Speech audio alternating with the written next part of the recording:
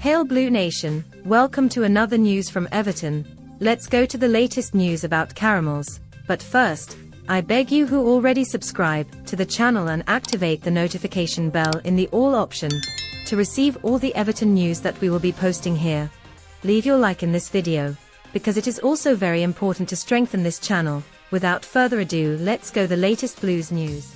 Everton have made a bid of over £17 million for Lorient winger Dango Ouattara. Sources close to the French club's board have reportedly told Foot Mercato. The Toffees are credited with interest in the Burkina Faso internationals club teammate Terem Moffi as well, who has reportedly had a bid rejected for him from Southampton.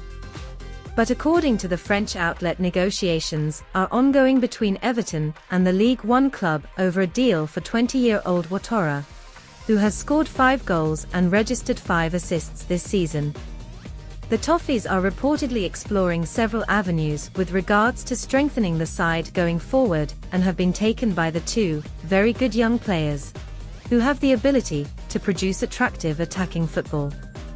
Southampton's bid of over €10 million, over £8.8 million, hasn't been enough to enter talks. Moffi, whom it is unclear if Everton will also make an offer on.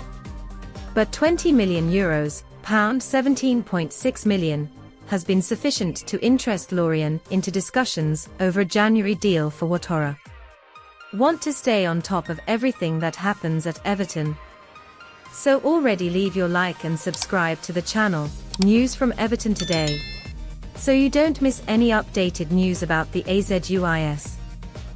Continuing, attractive attacking football would be somewhat of a godsend for most Toffees fans at the moment, with the team all too often struggling to find any bite in attack. Demarai Gray has emerged recently as a weapon in Frank Lampard's side, but he needs support and can lack end product at times. Therefore, despite Dominic Calvert-Lewin's latest return to the field, reinforcements are very much necessary to cover for when one or both of the aforementioned names aren't on their game.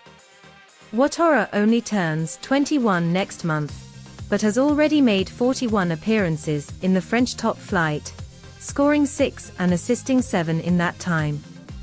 He is at a similar level of development to current Toffees youngster Anthony Gordon, although the Merseysider's production trails slightly after going off the boil in recent weeks. Time is ticking by in this window, and every game that passes without a new arrival is points going begging that Lampard needs to save his job. There may be some echoes of the deal to sign Dwight McNeil in the summer to this one though. So if it goes through, fans will have to hope that Ouattara can adapt quicker than the ex-Burnley man has so far. Blue Nation, leave your opinion on this subject. Thank you, stay with God, and until the next video.